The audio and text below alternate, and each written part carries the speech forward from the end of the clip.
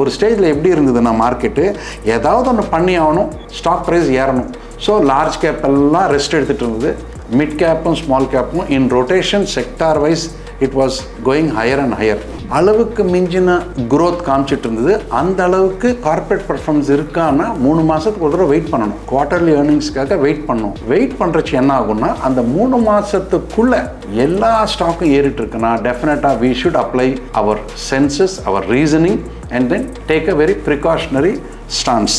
யாரெல்லாம் ரீசெண்டாக இன்வெஸ்ட் பண்ணியிருக்காங்களோ, கடந்த 2, 3, 4, 5 மந்த்ஸை இன்வெஸ்ட் பண்ணிங்களாங்களோ அவங்களுக்கு தான் பாதிப்பே தவிர, யார் போன வருஷம் 2 வருஷம் முன்னாடி இன்வெஸ்ட் பண்ணி எந்த ஸ்டாக்குன்னு எடுத்துக்கோங்க, அந்த ஸ்டாக் வந்து ஒரு 7, 8 மந்த்ஸ் முன்னாடி வாங்கியிருந்தாங்கன்னா தே ஆர் வெரி சேஃப். அப்போது ஒரு ரீட்டைல் இன்வெஸ்டராக இருந்தால் நம்ம என்ன பண்ணணும்? We should play safe, book profit, at least partially book profit and keep our corpus in a safe zone. அது பண்ணாத வரைக்கும் we will be going through this. இந்த மாதிரி நிகழ்வுகள் வந்துக்கிட்டே தான் இருக்கும். அடுத்த 3 மாதம் அப்புறம் இன்னொன்று வரலாம், எலெக்ஷன்ஸ் முடிஞ்சதுக்கப்புறம் ஒரு ப்ராஃபிட் டேக்கிங் வரலாம், இப்படி வந்துக்கிட்டே இருக்கலாம். அவங்க பேர் மார்க்கெட்டு ஒரு கிரிப்பில் வந்துருச்சுன்னா அது அப்படியே கீழே கொண்டு வந்துடுவாங்க. அந்த கீழே கொண்டு வரச்சு என்ன ஆகும்னா, டெக்னிக்கலாக உங்கள் சப்போர்ட் லெவல்ஸ் எல்லாம் உடைக்கிற அளவுக்கு கொண்டு வந்துடுவாங்க. Support levels உடஞ்சிடுச்சுன்னா emotionally, however bullish is a person, he will go panic, he will go under the pressure and he will start selling.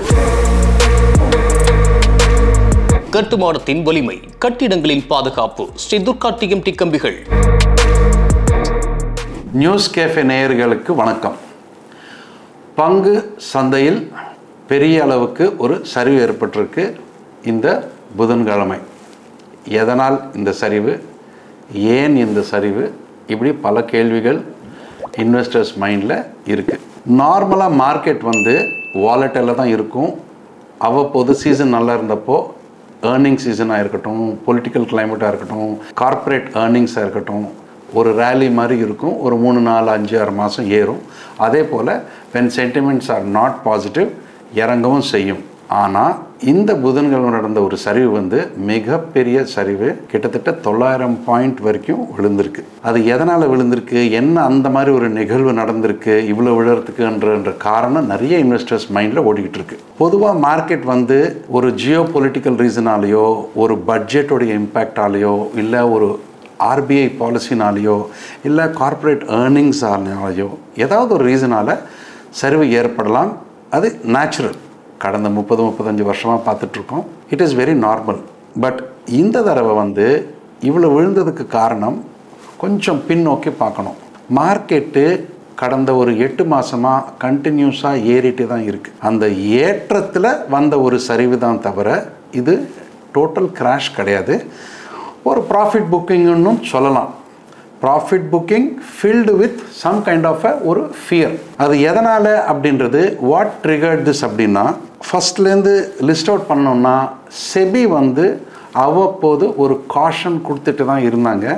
Market கொஞ்சம் ஃப்ராத்தியாக இருக்குது, கொஞ்சம் பபுள் மாதிரி இருக்குது அப்படின்ற ஒரு காஷன் கொடுத்துட்டே இருந்தாங்க.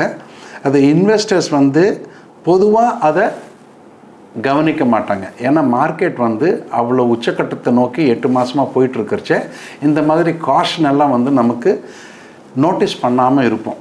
அது நார்மலாக நடக்கிறது தான். எந்த உலகத்துலையும், எந்த எக்கானமிலையும், எந்த கேபிட்டல் மார்க்கெட்லையும் இப்படி தான் இருக்கும் human behaviour, especially investors behaviour, காசு பண்ணுற ஒரு அப்சைடில். ஸோ அந்த காஷன் வந்துட்டு இருந்தது. ரெண்டாவது வந்து brokerage houses வந்து காஷன் கொடுத்துட்டே இருக்காங்க. வேல்யூவேஷன் கொஞ்சம் ஸ்ட்ரெச்சாக இருக்குது. Large gap okay, but mid cap and small கேப்போட valuation கொஞ்சம் ஸ்ட்ரெச்சாக இருக்குதுன்னு ஒரு மைல்டு வார்னிங் கொடுத்துட்டு தான் இருந்தாங்க. That was another indication.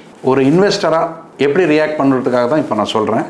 Traders, benders அவங்களுக்கெல்லாம் தெரியும் எப்படி அவங்க வெளில வரணும், எப்படி அவங்க பொசிஷனை ஹெட்ஜ் பண்ணணும், எப்படி ஸ்டாப் லாஸ் போட்டு வெளில வரணும், அதெல்லாம் அவங்களுக்கு தெரியும். இது வந்து வெறும் investors, retail investors, those who are in panic, ஒரு மனநிலை, ஒரு பயங்கர பேனிக்கில் இருக்கிறவங்களுக்காக I want to communicate.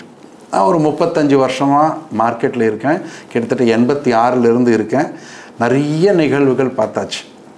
வார்லேருந்து, government கொலாப்ஸ்லேருந்து எல்லாமே பார்த்தாச்சு. பட்ஜெட்ஸ்லேருந்து, இன்ஃப்ளேஷன், ஆர்பிஐ கவர்னர், டிமானிட்டைசேஷன் எல்லாமே பார்த்தாச்சு. ஸோ பொதுவாக வந்து இந்த மாதிரி ஒரு சிக்னல்ஸ் கிடைக்கிறச்சே காஷன், டெஃபினட்டாக we have to use our caution.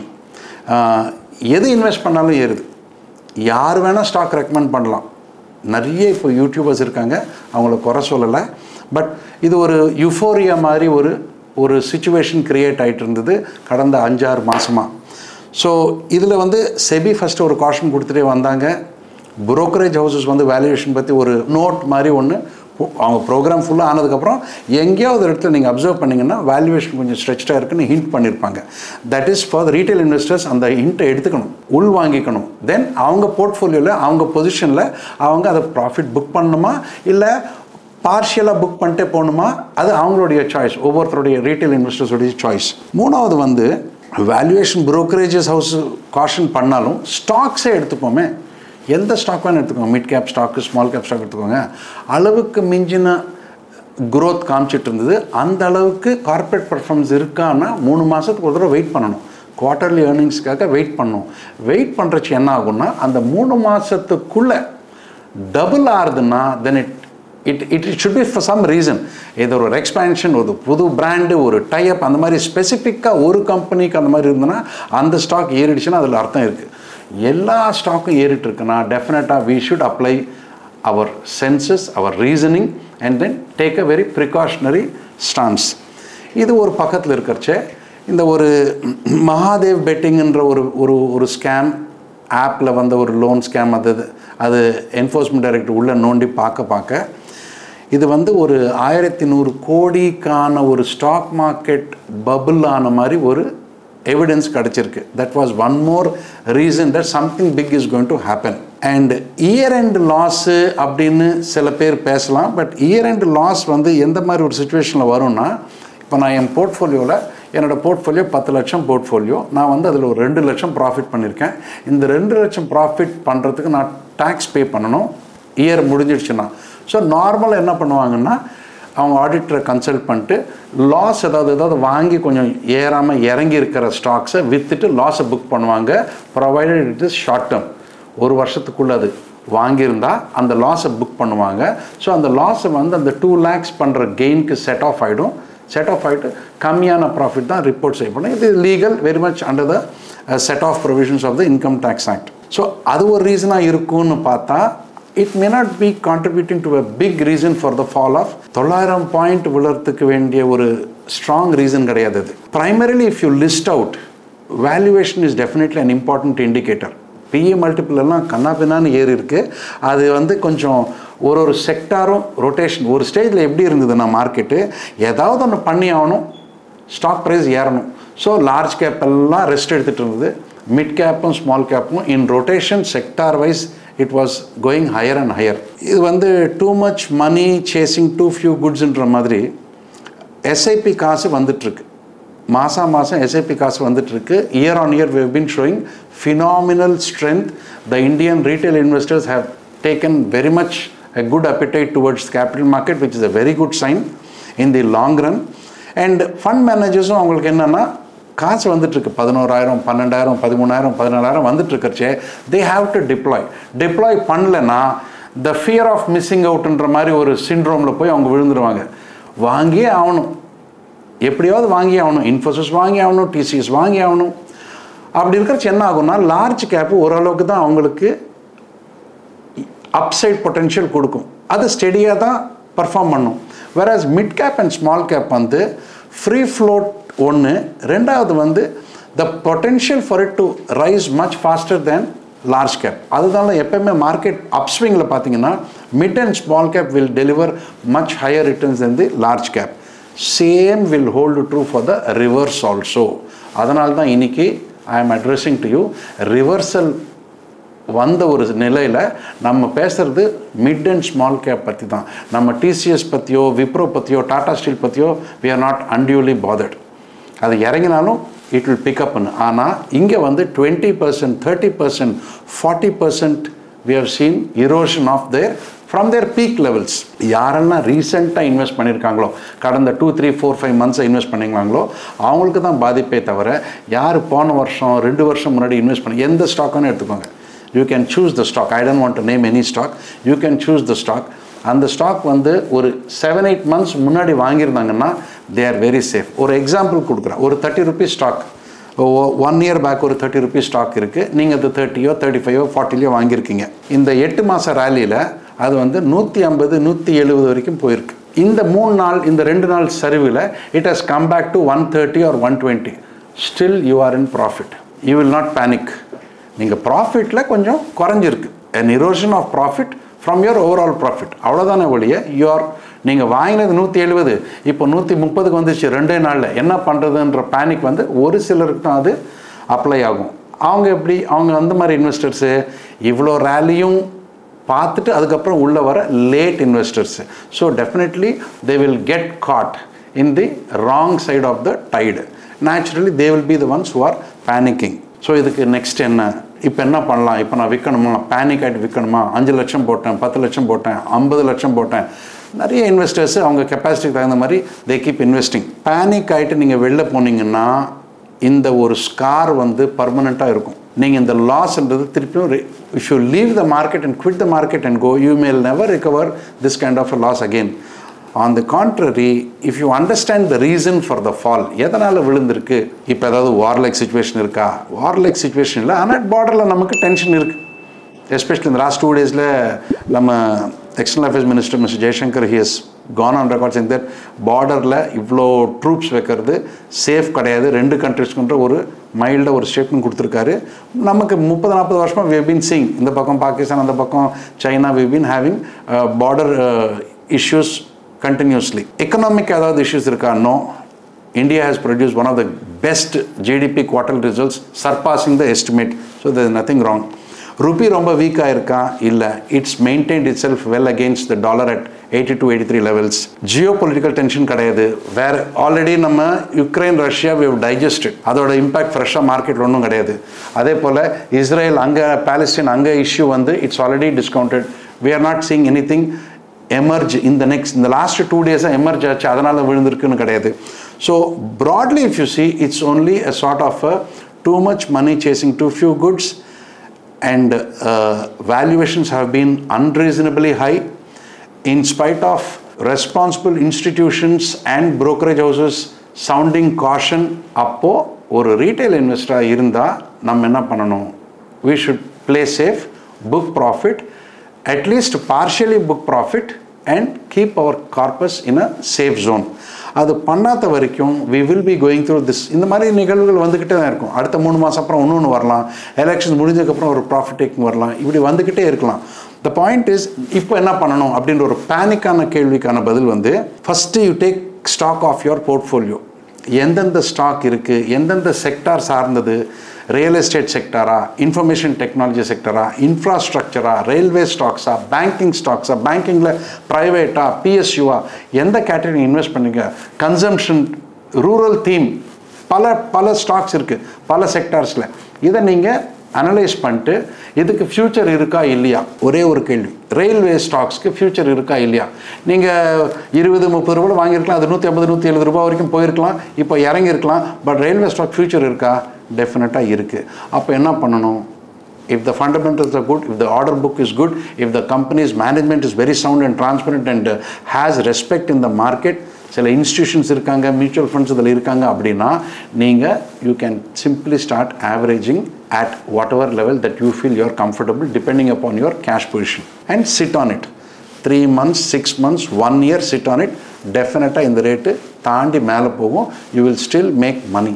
But in the panic situation, if you press the panic button and do an exit, this loss you will not recover. You have to recover here only. So maintain calm, stay firm, look into your portfolio, analyze பண்ணுங்க, அதுக்கப்புறம் you take a decision and இதுவும் கடந்து போகும். So have that attitude and market is going to see once again elections are outcome, whatever be the outcome. India is on a growth trajectory. We are almost touching 4 trillion and we are aiming for 5 trillion. So அடுத்த 6 months, 1 year definitely you will get a much different perspective of the market and your portfolio will be much better. அதுக்கு முடிஞ்சா you can do some averaging based on the stocks that you have picked up if they are fundamentally good. So nothing to worry. Face the situation and ride the wave with a higher level of confidence. நிறைய பேர் கேட்குற கேள்வி வந்து ஒரே நாளில் இவ்வளோ விழுந்திருக்கே அப்படின்ற ஒரு கேள்வி ரொம்ப ஆச்சரியமாக கேட்குறாங்க. நீங்கள் மார்க்கெட்டை வந்து உத்து கவனிச்சிருந்தீங்கன்னா கடந்த 20-30 வருஷத்தில் நிறைய தடவை இந்த மாதிரி ஒரே நாளில் கிட்டத்தட்ட 1000 பாயிண்ட் 1200 பாயிண்ட் எல்லாம் கூட சரிவு நான் பார்த்துருக்கேன். நிறைய இன்வெஸ்டர்ஸும் பார்த்துருப்பாங்க. புதுசாக வந்த இன்வெஸ்டர்ஸ், நான் ஏற்கனவே ஒன் ஆஃப் தி ப்ரீவியஸ் எபிசோட்ஸில் இதை பற்றி சொல்லியிருக்கேன். இந்த மில்லினியல்ஸ்ன்ற புது செட் ஆஃப் இன்வெஸ்டர்ஸ், பல கோடியான நியூ இன்வெஸ்டர்ஸ் உள்ளே வந்தவங்களுக்கு டவுன் சைட் தெரியாது, அவங்க அப்சைட் தான் பார்த்துட்ருக்குங்க. நாளைக்குன்னு ஒரு காலத்தில் ஒரு டவுன் சைட் வந்தால் அவங்க பேனிக் ஆகிடுவாங்கன்னு இதே ப்ரோக்ராமில் நியூஸ் கேஃபேலையே நான் சொல்லியிருக்கேன். நீங்கள் பழைய எபிசோட் எடுத்து பார்த்தா தெரியும். அதே நிகழ்வு இப்போ நடந்துகிட்ருக்கு. இதோட ஜாஸ்தி சரிவு பார்த்துருக்கோம். 900ன்றது ஒன்றுமே கிடையாது. சர்க்கியூட் லாக் ஆகிட்டு market ½ an hour 1 hour close பண்ணி அதுக்கப்புறம் ரெஸ்யூம் பண்ண டைம் 2005-06 பார்த்துருக்கோம், 2008 பார்த்துருக்கோம். மறுபடியும் இங்கே சர்க்கியூட் ஃபில்டர் ஹிட் ஆகலை, லோவர் சர்க்கியூட் ஃபில்டர் ஹிட் ஆகலை இண்டைசஸ்க்கு. மார்க்கெட் ஃபுல் டே தான் இருந்தது. நார்மலாக என்ன ஆகும்னா it is all sentiment driven. நீங்கள் அந்த ஒரு நாள் மட்டும் எப்படி நடந்திருக்குன்னு பார்த்தீங்கன்னா ஃபஸ்ட்டு ½ அன் ஹவர் 1 ஹவர் ரீசனபிளாக ஓகேயாக இருக்கும், புல்லிஷாக இருக்கிறது ரீசனபிளாக ஓகேயாக இருக்கும். எப்போ 1 or 2 இன்ஸ்டிடியூஷன்ஸ் ஆர் எஃப்ஐஎஸ் ஒரு செல்லிங்க்கு ப்ளேஸ் பண்ணுறாங்களோ அண்ட் அந்த ஸ்டாக் இண்டெக்ஸில் இருக்கிற ஒரு ஸ்டாக்காக இருந்ததுன்னா உங்கள் index சருக it will catch like a wild fire. அந்த கேஸ்கேடிங் எஃபெக்ட் அந்த சென்டிமெண்ட் ரொம்ப வேகமாக பரவிடும். சம்திங் இஸ் ஹேப்பனிங், சம்திங் ஐயோ விழுதேன்னு சொல்லிட்டு எல்லாரும் பேனிக் பட்டனை ப்ரெஸ் பண்ண நம்மளே அந்த ஃபாலை க்ளீனாக நம்ம கொண்டு விட்டுருவோம். அதுக்குள்ளே 3:30 மணி பெல் அடிச்சிடும். உங்களுக்கு கணக்கு எடுத்து பார்த்தா 900 பாயிண்ட்ஸ் விழுந்திருக்குன்ற ரிப்போர்ட் தெரியும். அதோட நெக்ஸ்ட் டே என்ன ஆகும்னா அந்த hang over effect next day full டேவே டவுனில் இருக்கும். ஜென்ரலாக பாருங்கள், 3வது நாள் 4வது நாள் மார்க்கெட்டு ஓரளவுக்கு க்ரீன் ஷூட்ஸ் காட்டும். அந்த ஷார்ட்டர் டைம் பீரியட், நான் I'm not talking about long term period, அந்த ஷார்ட்டர் டைம் அந்த குறைஞ்ச காலகட்டத்தில் உங்களுக்கு ஒரு சின்ன க்ரீன் ஷூட்ஸ் காட்டும். திருப்பி ஒரு 1-2 ஹவர்ஸ்க்கு அப்புறம் திருப்பி விழ சான்ஸ் இருக்குது. ஸோ த செல்லிங் ப்ரெஷர் குறைய மார்க்கெட் கன்சாலிடேட் மறுபடியும் ஒரு அப்ரைஸில் இருக்கும். அது புல்லிஷாக இருக்குமான்றது தெரியாது, பட் டெம்பரரியாக ஒரு அப்ரைஸ் இருக்கும். நார்மலாக அதுக்கு டெட் கேட் பவுன்ஸ்ன்னு சொல்லுவோம். அது ஒரு பால் இந்த லெவலில் நான் விட்டேன்னா கீழே விழுந்ததுக்கப்புறம் ஆட்டோமேட்டிக்காக ஒரு நேச்சுரல் ஒரு பவுன்ஸ் அப் இருக்கும். அந்த பவுன்ஸ் அப் தான் இப்போ நம்ம பார்க்குற ஒரு நிகழ்வாக நான் பார்க்குறேன். அப்போ இன்னும் விழுமா அப்படின்ற அடுத்த கேள்வி உங்களுக்கு வரும். விழலாம். எந்த அளவுக்கு மார்க்கெட்டில் வேல்யூவேஷன் எக்ஸஸாக செய்யப்பட்டிருக்கோ அது குறையிற வரைக்கும் செல்லிங் இருக்கும். ப்ராஃபிட் டேக்கிங் ஒரு வர்க்கம் ப்ராஃபிட் டேக்கிங்கில் பார்ப்பாங்க. இன்னொரு வர்க்கம் இதுக்காகவே வெயிட் பண்ணிட்டுருக்காங்க. யார்? அந்த பேர் கார்ட்டல். இவ்வளோ நாள் 8 மாதமாக 9 மாதமாக பசியோடு இருக்காங்க. அவங்க பேசிக்கலி தே ஆர் பேர் ஆப்பரேட்டர்ஸ். புல் ரேலியை கொண்டு போகுது மேலே, வெயிட் பண்ணுறாங்க ஒரு நிகழ்வுக்காக. இந்த ஒரு இன்சிடென்ட்டு, இந்த caution, what ever be the reason அந்த டெக்னிக்கல்ஸ் உடைய ஆரம்பிச்சதுன்னா பேர்ஸ் ஃபுல்லாக உள்ளே இட்ஸ் அ டக் ஆஃப் வார். இவங்க விற்றுக்கிட்டே போவாங்க. அந்த beauty of the game it self is that அவங்க பேர் மார்க்கெட்டு ஒரு கிரிப்பில் வந்துருச்சுன்னா அது அப்படியே கீழே கொண்டு வந்துடுவாங்க. அந்த கீழே கொண்டு வரச்சு என்ன ஆகும்னா டெக்னிக்கலாக உங்கள் சப்போர்ட் லெவல்ஸ் எல்லாம் உடைக்கிற அளவுக்கு கொண்டு வந்துடுவாங்க. Support levels உடஞ்சிடுச்சுன்னா emotionally, however bullish is a person, he will go panic, he will go under the pressure and he will start selling. When he starts selling, it will become a double effect. Probably இந்த ஒரு சரிவு it's a culmination of all these factors. உடனே இது recover ஆகுமா? கஷ்டம். It will take its own time. இப்போ ஒரே நாள் 102 டெம்பரேச்சர் மறுநாள் ஆக்டிவாக நீங்கள் ஆக முடியுமா? யோசிச்சு பாருங்க. It will take its time. 102லேருந்து 101, 100 medicine எடுத்துப்பீங்க, antibiotics எடுத்துப்பீங்க, 2 days 3 days medication doctor சொன்னபடி எடுத்துப்பீங்க. 4th டேலேருந்து you will start recovering. Same rule applies here also. Don't expect immediately that it will shoot up because உங்கள் portfolio down ஆயிருக்கு, value குறைஞ்சிருக்கு, அதனால் உடனே ஏறணுன்ற ஆசை எல்லாருக்கும் தான் இருக்குது. என்னோட போர்ட்ஃபோலியோ இறங்கினாலும் எனக்கும் ஆசை இருக்குது உடனே ஏறணும்னு. அப்படி நடக்காது. மார்க்கெட் இண்டிவிஜுவல் சென்டிமெண்ட்ஸ்க்கு கேர் பண்ணாது. It will do what it will do. அது தான் போக்கில் போயிட்டே இருக்கும். நம்ம பேனிக் ஆகாமல், அதுதான் சொன்னேன், பேனிக் ஆகாமல் அனலைஸ் யோர் போர்ட்ஃபோலியோ. அதுக்கு தான் சொல்கிறது, எப்பயுமே சொல்கிறது, கடன் வாங்கி மார்க்கெட்டில் போடாதீங்க, லோன் எடுத்து போடாதீங்க. உங்கள் சொந்த காசில் லாங் டேர்ம் நினச்சி போடுங்க. டெம்டேஷன் தான் இருக்கும். அதுதான் மார்க்கெட்டுக்கு க்ரீட் அண்ட் ஃபியர் டிரைவ்ஸ் த மார்க்கெட்டுன்னு சொல்லியிருக்கோம். ஒன்று க்ரீடு. கடந்த 8 மாதமாக ஒரு ஒரு ஒரு ஒரு லிமிட் இல்லாமல் வேல்யூவேஷன் பாட்டுக்கு போயிட்டே இருந்தது, ரேட்டும் ஏறிட்டே இருந்து, ஜனங்க இன்வெஸ்ட் பண்ணிட்டே இருந்தாங்க. இன்வெஸ்ட் பண்ண ப்ராஃபிட் வருதுன்னு சொல்லிட்டு இன்னும் ஜாஸ்தி இன்வெஸ்ட் பண்ண ஆரம்பித்தாங்க. இந்த ஒரு 2 டேஸில் சென்டிமெண்ட் அப்படியே மாறிடுச்சு. என்ன மாறி இருக்கு? எக்கனாமிக்கலாக என்ன மாறி இருக்கு? Nothing has changed. But sentiment கொஞ்சம் மாறின உடனே த purse come in to the picture. இறங்க பேனிக் வந்துடும். So greet and now fear. So இந்த ஃபியர் எவ்வளோ நாள் இருக்குன்னா, ஒரு வாரம் இருக்கலாம், 10 நாள் இருக்கலாம், 20 நாளுக்கு அப்புறம் ஏறலாம். திருப்பி எலெக்ஷன்ஸோடைய ஃபீவர் ஸ்டார்ட் ஆகிட்டு திருப்பி டிஸ்கவுண்டிங், திருப்பி எஃப்ஐ உள்ளே வரலாம். there are so many factors at play. So it's a culmination of these things and we are all in a herd mentality wave. So அதனால் ஃபால் வந்தது பாசிட்டிவாக உங்கள் ஸ்ட்ரைடில் எடுத்துக்கோங்க. few டேஸ்க்கு அப்புறம் it will again come back to normalcy and you can see better days for the market. Thank you.